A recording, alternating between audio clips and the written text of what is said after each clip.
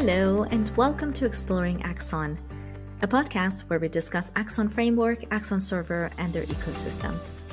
I am your host and a software developer at Axonic, Sara. In this episode, I spoke with my two amazing colleagues, Dugalic and Steven van Beelen, about message-driven architecture and message schemas. This conversation was split into two parts. I hope you enjoy the first half of our conversation, and let's have a listen. Hi, everyone. Thank you so much for being here today. I am so glad to be talking to the both of you, Ivan and Steven. And you have both been my guests in the past, but not together in one session. So I'm even more excited to have you here because I know I'm going to learn a lot out of this conversation. So it's a really exciting time for me. So before we get into the topic of events and events design and schemas and schema evolution and all of that, let's go ahead and do a short introduction for the two of you. If you'd like to say something about yourselves, where you're located, a bit about what you do, and anything you'd like to share, I'm more than happy to listen and learn more about you. So, Steven, if you'd like to start, go for it. Yeah, thank you. Thanks for having me once again, Sara. It's always lovely to just chat about the things that make Axon tick and what we do. Very much enjoy doing so. So hi everybody, I'm Steven. I'm the Axon Framework lead developer at Axonic, and that's what I do. So I work a lot with the framework. I work on it. You will definitely see my name pop about if you want to contribute or if you have questions. That can either be on GitHub, maybe on our forum, on Stack Overflow. You can find me throughout.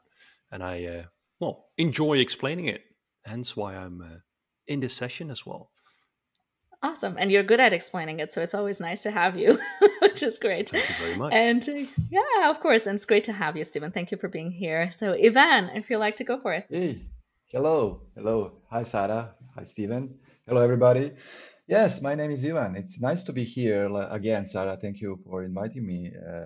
Looking forward to this conversation. And yes, my role is solutions architect. So mainly I'm facing our customers, clients, and partners around the world.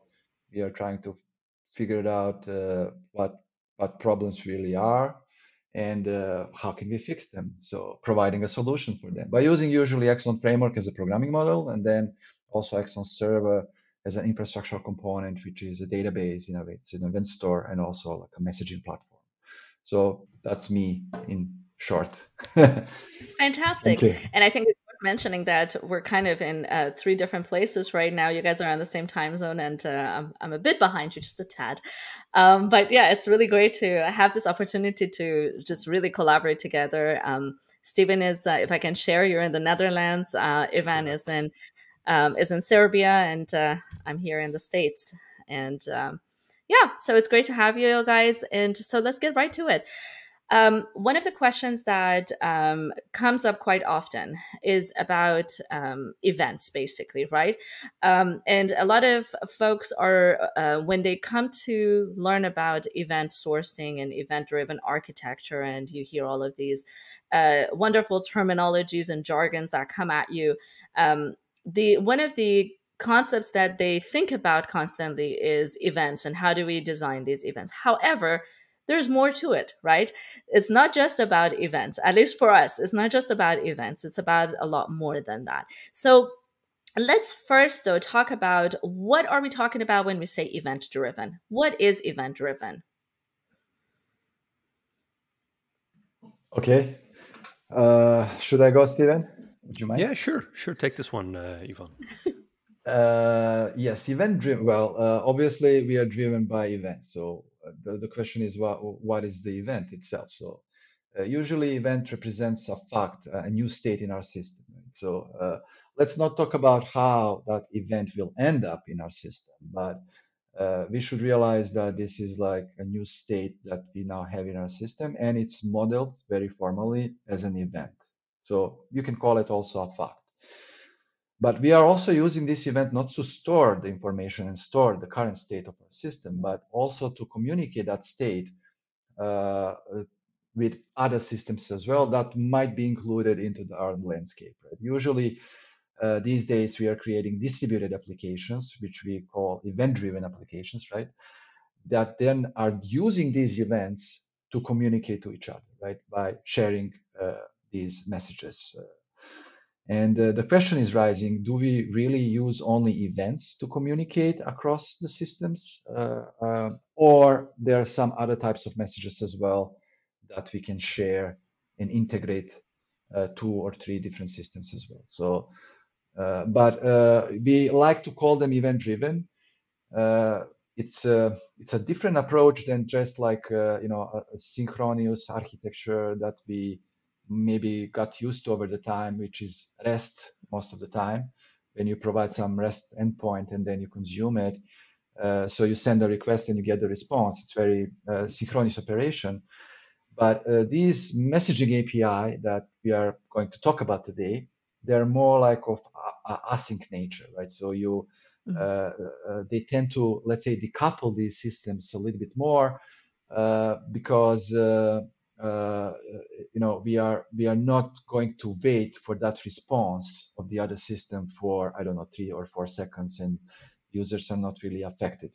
So there is no like runtime, let's say, coupling or less runtime coupling if you use this kind of messaging API. So why we call them events, right? In event driven. This is something that we might just discuss yet in this call. I hope so, because yeah, absolutely. We'll get more than events, of course, definitely. Of course. So then I guess there's two sides to it, right? Events on the one hand, we're talking about, of course, messages. So they're a form of APIs, right?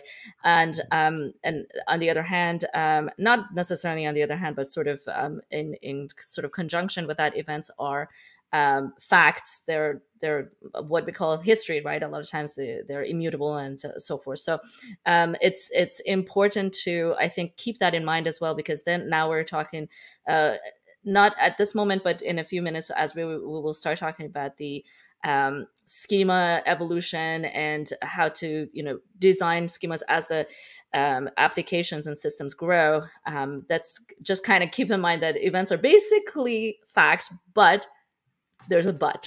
So we'll get to that as well. How can we go forward with that? But one thing that I want to really go back to and focus is that we did talk about event driven. However, as you beautifully mentioned, is not just about events. We are talking about messages. There are different types of messages that in the past, through some of the other episodes of this particular podcast, we have talked about. But let's go ahead and do a bit of a recap on that. And Stephen, if you'd like to take this one.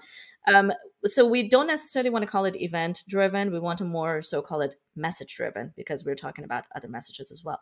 So can you talk a little bit about that? And what are the other messages? And why don't we want to call it necessarily event driven, but message driven? Surely I can take that one. What very well resonates for me, I think this was the first time that I actually figured, why are we just using the term event-driven architecture? Why is this the way?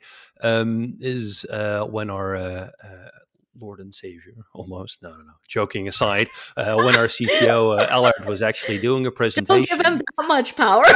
He doesn't deserve it, right? He doesn't deserve it. He needs us as well. He needs our shoulders to carry the load. We affectionately say aside. This. Exactly. Joking aside, he had a presentation and he was pointing out why communication in the past tense isn't always helpful.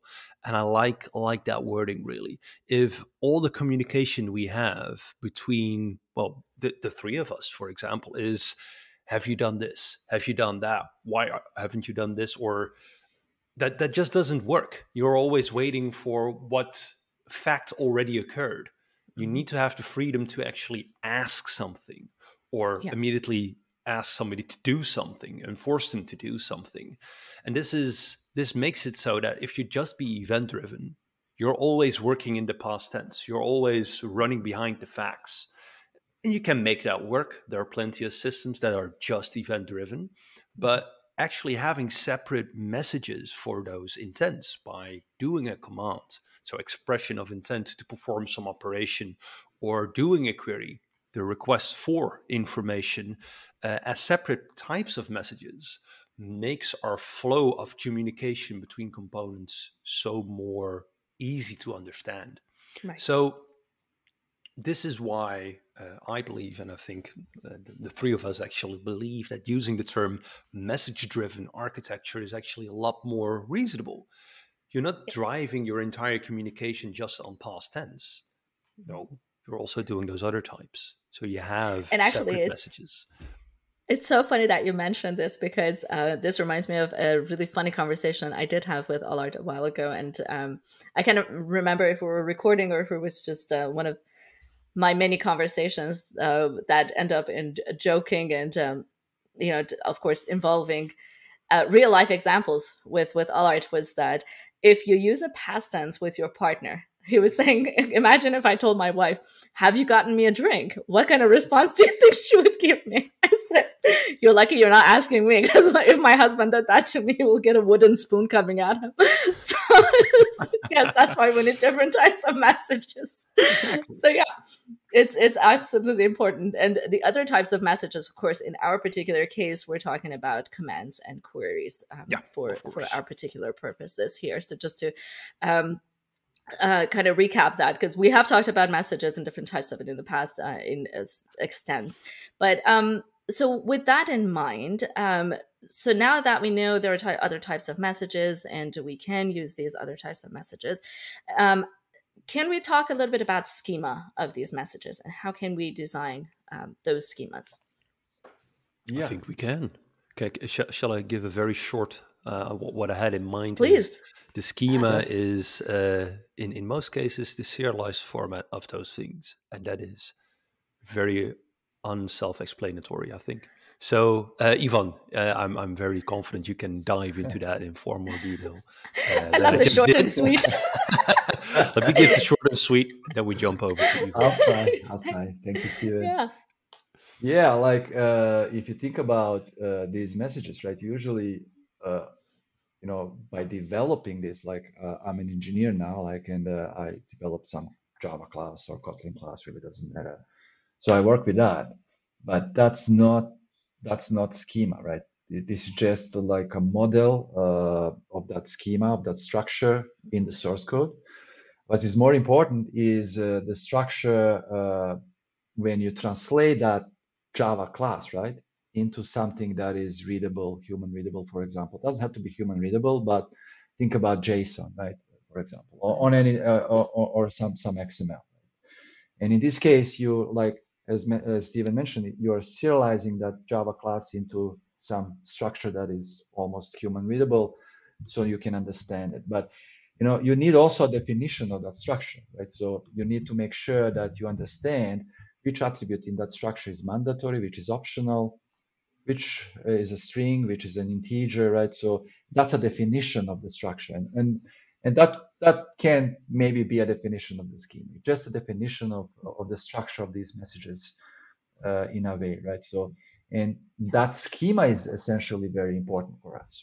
When someone is providing the API, let's say there is some command handler, right, which is responsible to handle some command, and I should send that to that command handler. I should send that command. That guy down below should explain, right, what is the schema of that command, so I can construct it on my end and I can send it over the wire. But before I do that, I need to understand how to do it. And usually these schemas are described in many different ways. They can be described within some, I don't know, like schema registry, for example. It can be a simple PDF file, just documenting the schema of it and share that with other teams that are going to consume it.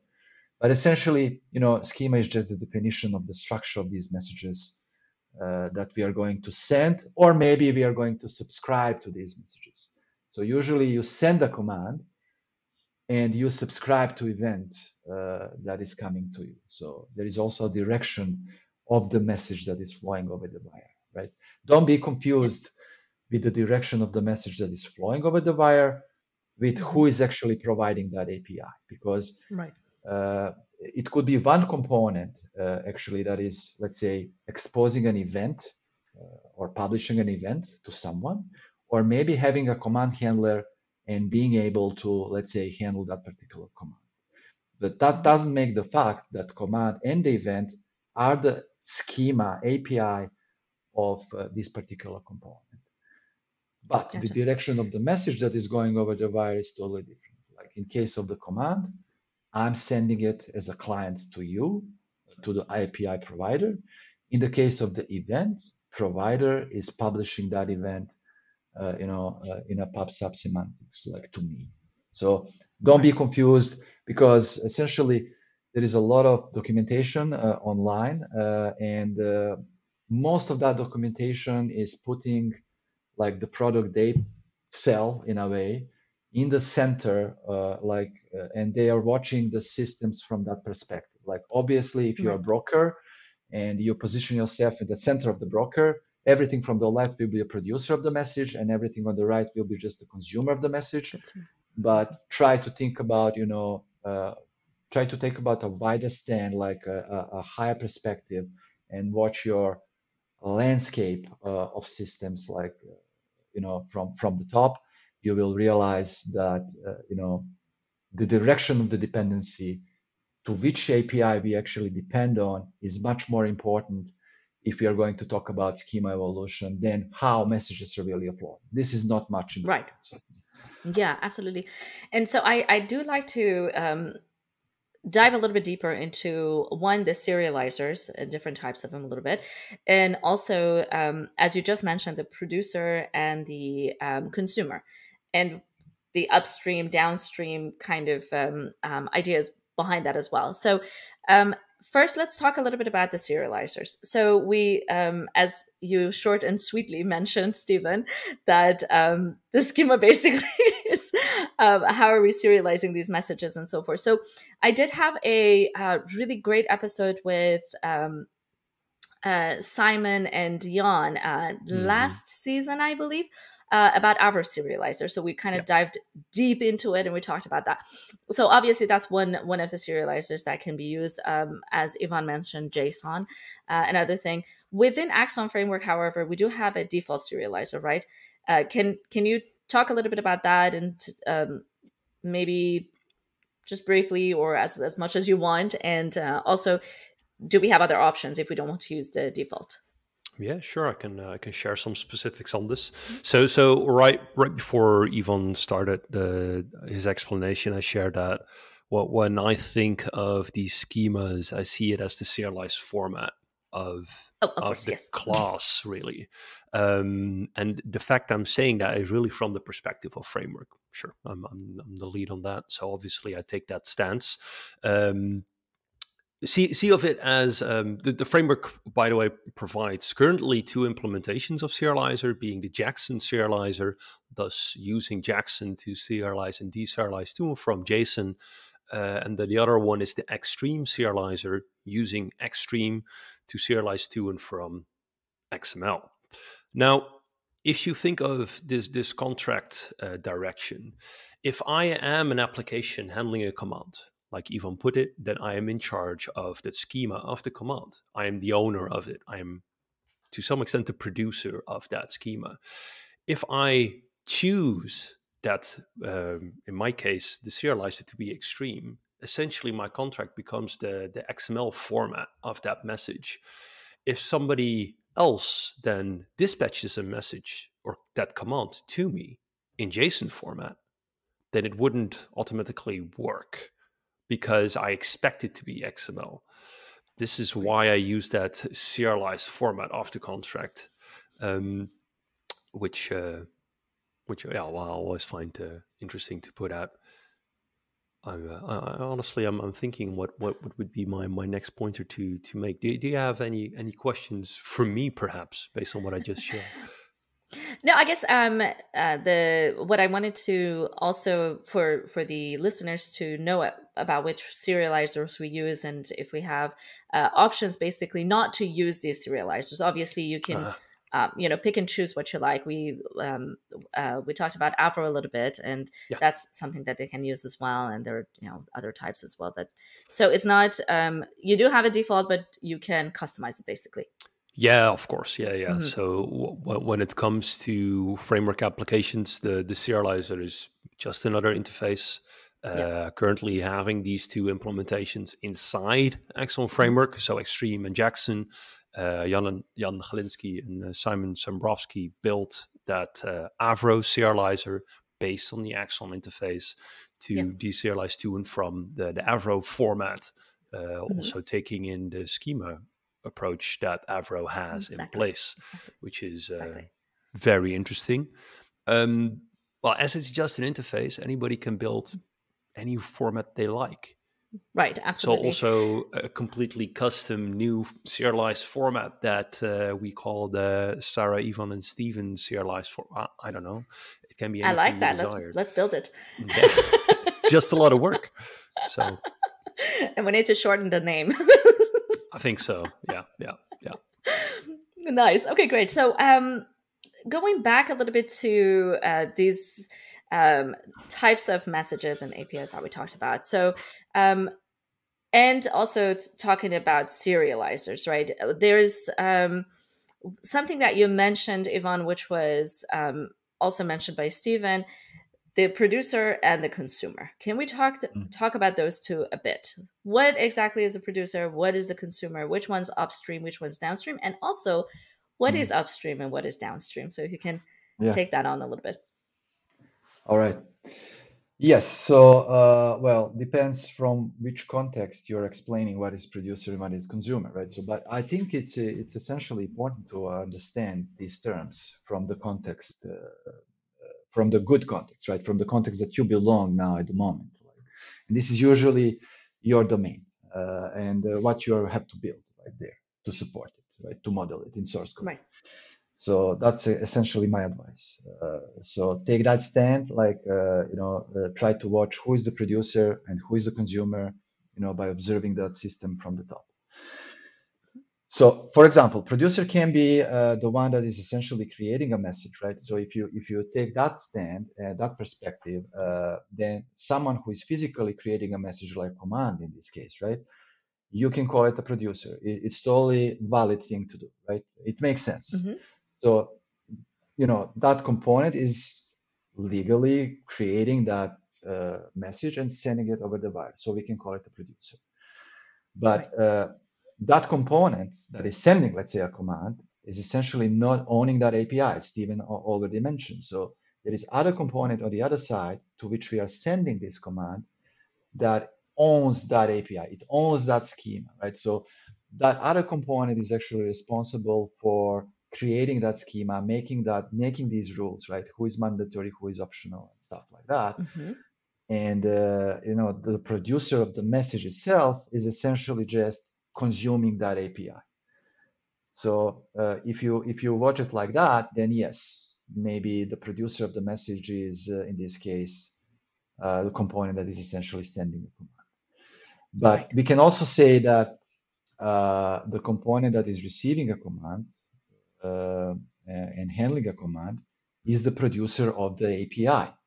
So, so producer of what? Producer of message or producer of API, right? So this is now a tough topic, right? So I don't want to imply that you use it like for this context or that context, but make it clear and make it consistent within your landscape and within your teams, so it's clear for everybody. Otherwise, you will be confused, as I was, by reading many different documentations. So is it fair so I like then to call say it like, that? Yeah.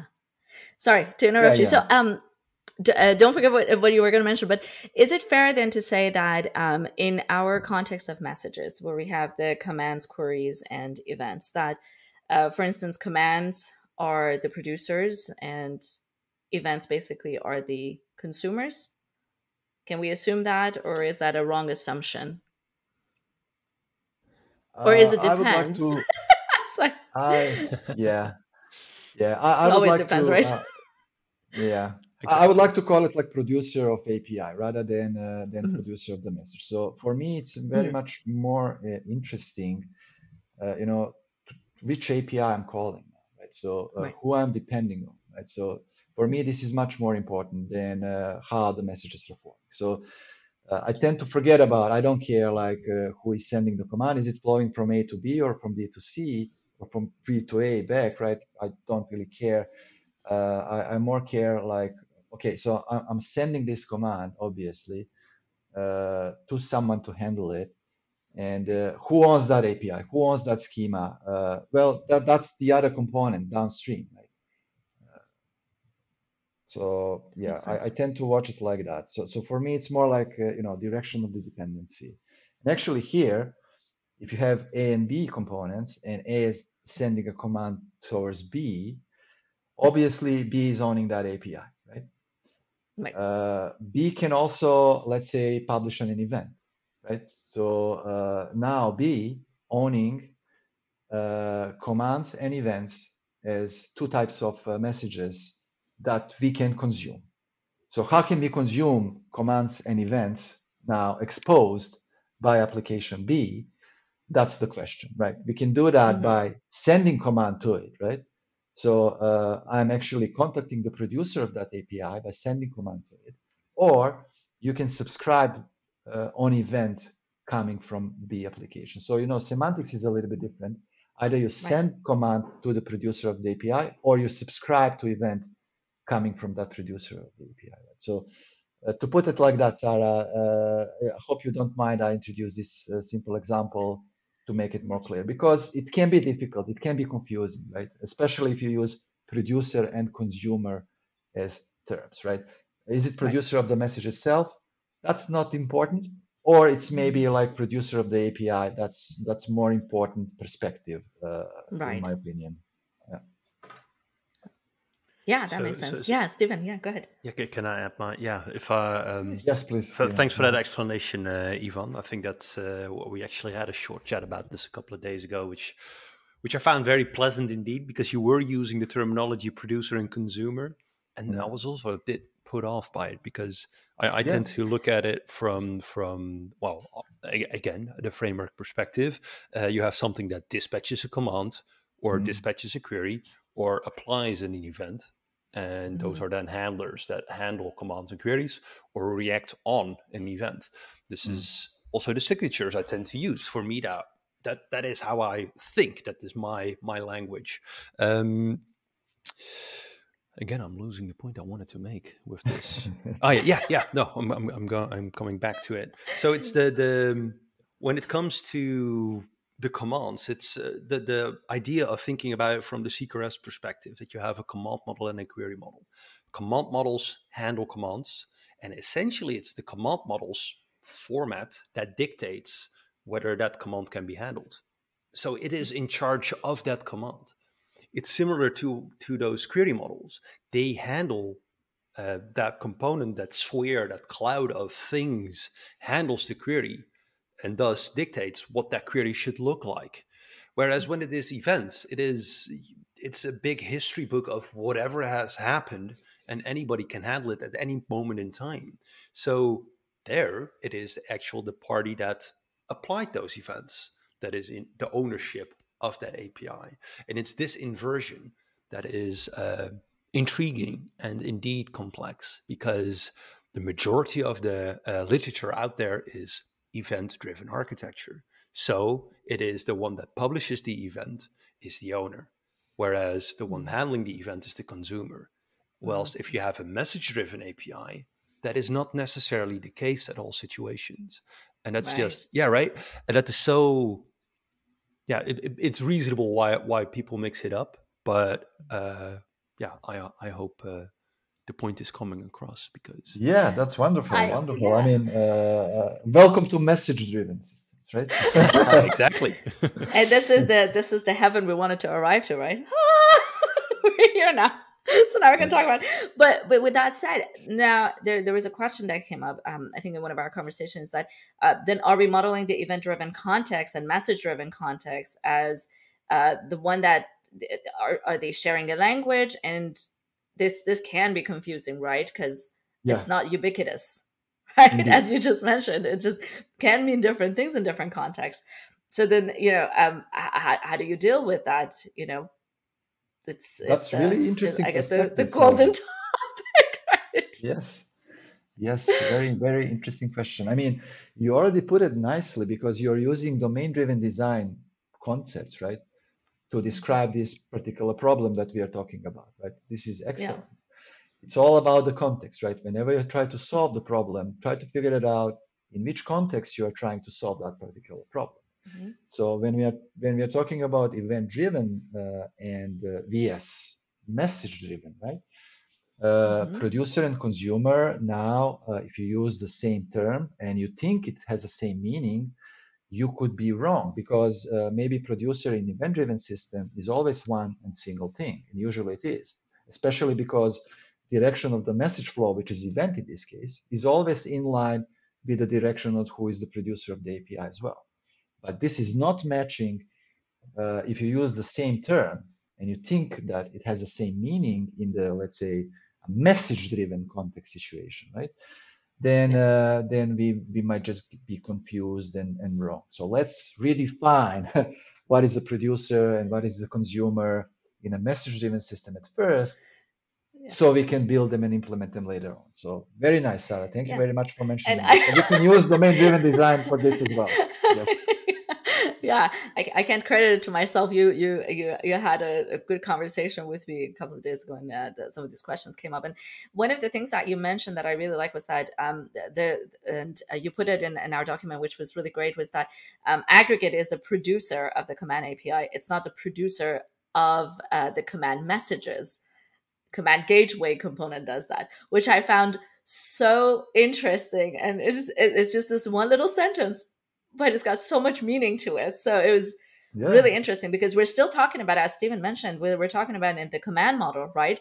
But within that command model, you have now this producer that does something that it's not necessarily what you might think its responsibility is, which I thought was really, really cool and interesting. So context, right? To understand what context you're in.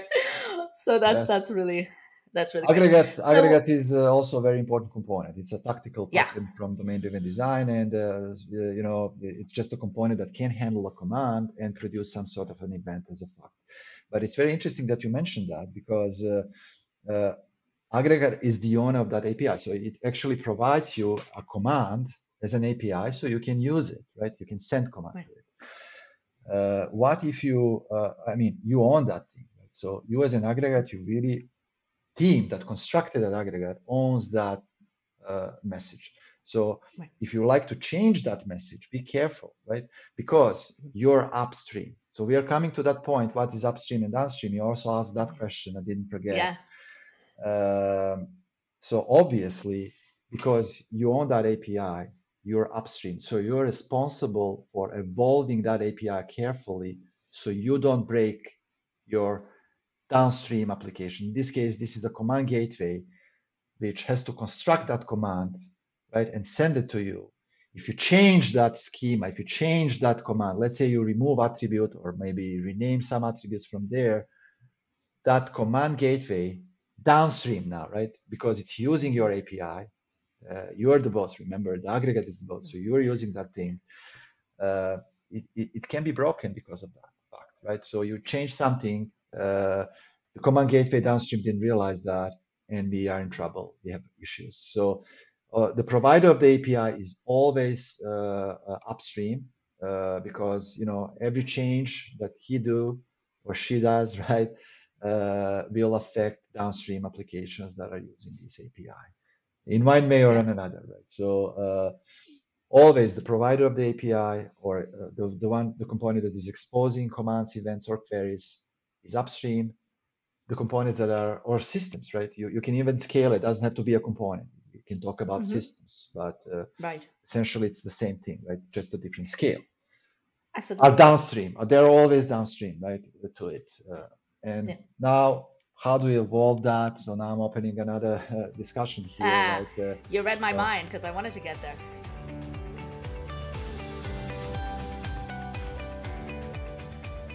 I hope you liked my talk with Ivan and Stephen. Please join me next time to hear the rest of our conversation. Until then, have a great time and happy coding!